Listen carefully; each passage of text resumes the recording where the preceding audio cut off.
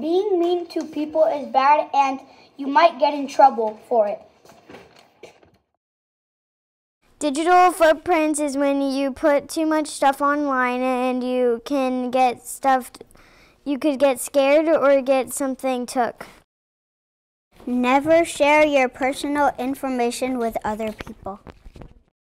You should never put private information online, like your full name or your house address. Cyberbullying is bad to bully people because it is bad. 2. If someone gets cyberbullied, tell a teacher.